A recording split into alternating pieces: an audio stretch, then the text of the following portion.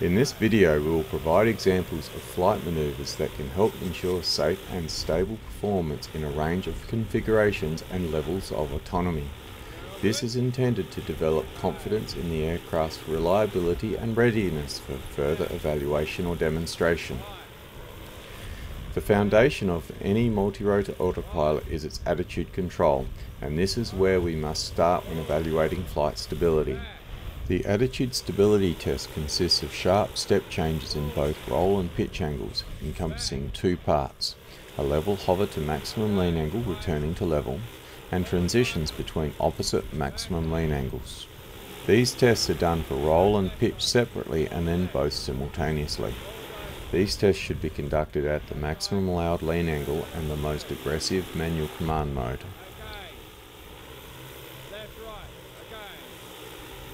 Any change to the tuning parameters or increase in maximum limits would require these tests be repeated to demonstrate these changes have not allowed the aircraft to become unstable in a readily accessible corner of the flight envelope.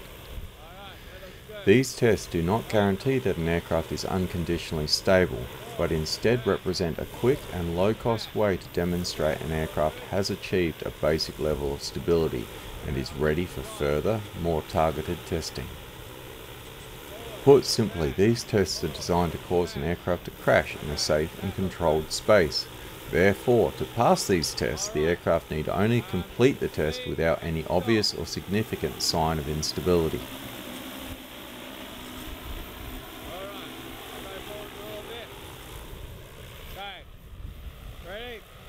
The accelerate and brake test being demonstrated here has been done over a shorter distance in an attempt to keep the aircraft in shot.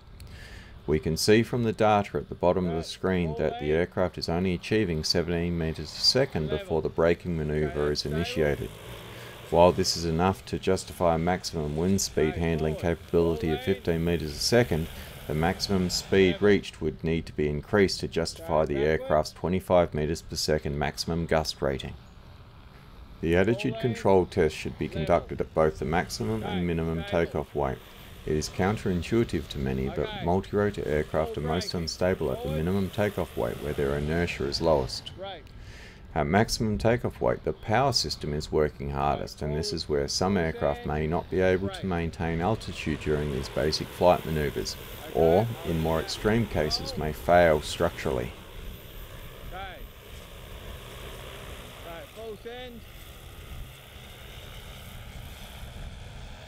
Right. Okay, come back the other way, full send. Right. Alright. Operation at maximum takeoff weight with a hard-mounted payload tends to produce a more stable aircraft. Care must be taken when that payload is soft-mounted or flexible in some way. A flexible payload of significant weight can change the aircraft dynamics enough to cause dramatic instability problems. As such, the attitude control test should be conducted with any soft-mounted payload exceeding approximately 20% of the minimum takeoff weight.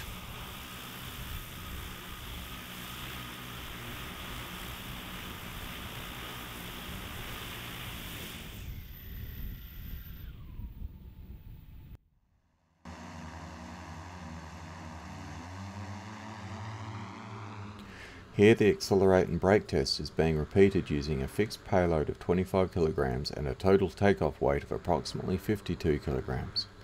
The test looks very similar to the unloaded aircraft, but a little more height rise is observed during the braking maneuver. The Callisto 50 aircraft used in this demonstration requires less than half its available thrust to hover at maximum payload. Aircraft operating closer to maximum thrust may experience a noticeable altitude drop during these maneuvers. This is acceptable if it is limited to a few meters and recovers quickly. However, a multi-rotor will tend to lose as much as 40% of its thrust at minimum battery voltage, so this should be considered when evaluating an aircraft. Again, these tests are not intended to fully capture the capabilities of an aircraft, but only to demonstrate that the aircraft is safe and ready for further evaluation.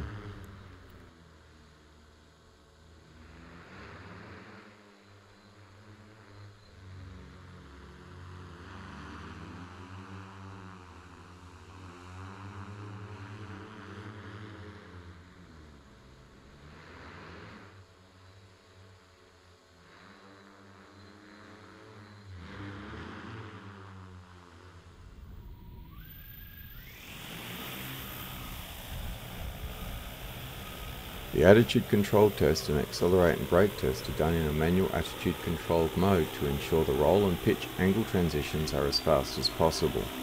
These tests are not appropriate for a slung payload due to the dynamics of the slung mass and aircraft. The slung payload test is conducted in a position controlled mode to reduce pilot workload and focus the test on the specific challenges associated with a slung payload.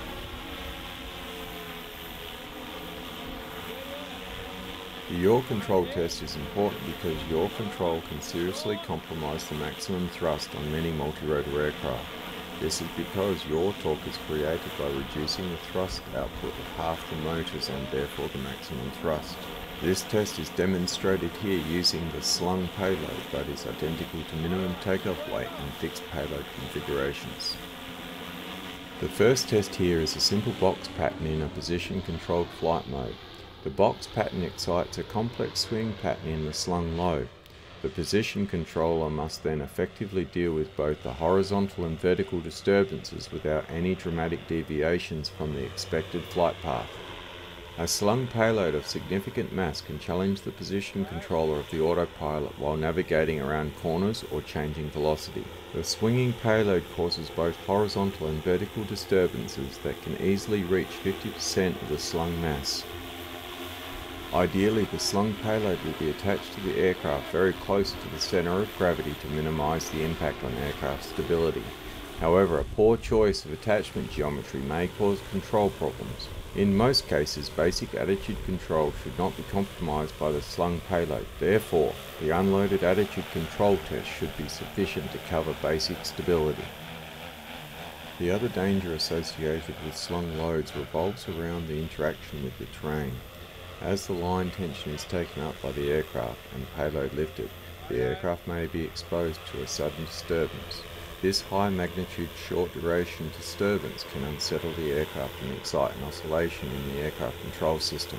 In addition to this, the takeoff flight path can result in the payload being dragged along the ground or through nearby obstacles like bushes.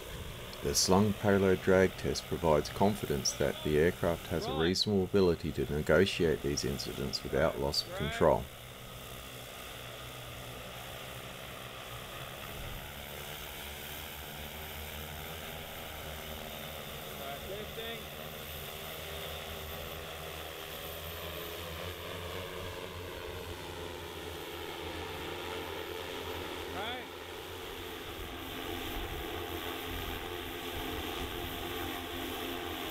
The final test is the jettison test. This is normally a trivial test as the aircraft's height control is generally very stable.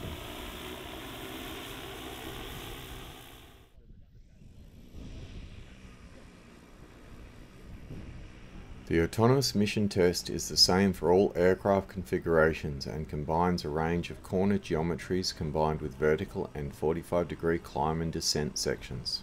This test should not cause any attitude control issues during the horizontal flight portion unless the aircraft is susceptible to actuator saturation problems.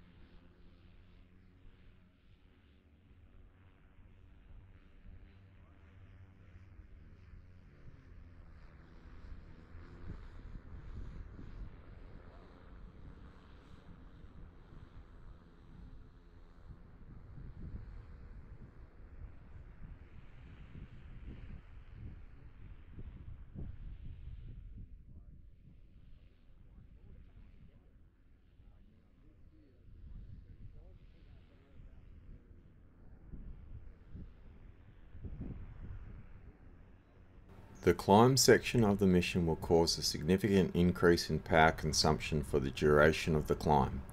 The prolonged high load on the power delivery system means that this part of the test has a heightened risk of power system failure. It is common on many aircraft to observe some instability during the descent sections. This is acceptable provided it remains small.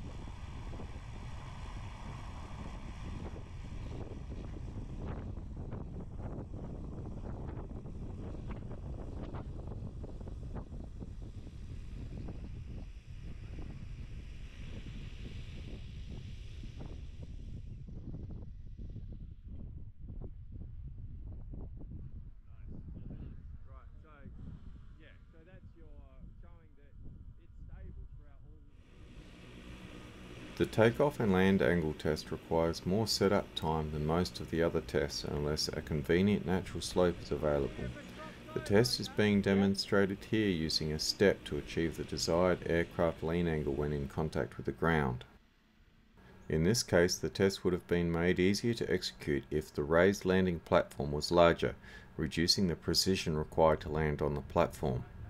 This test may not be relevant if the aircraft is always expected to operate from a flat prepared landing area. For more detailed descriptions of these tests and more, please refer to the Multirotor Basic Attitude Stability Test Plan report.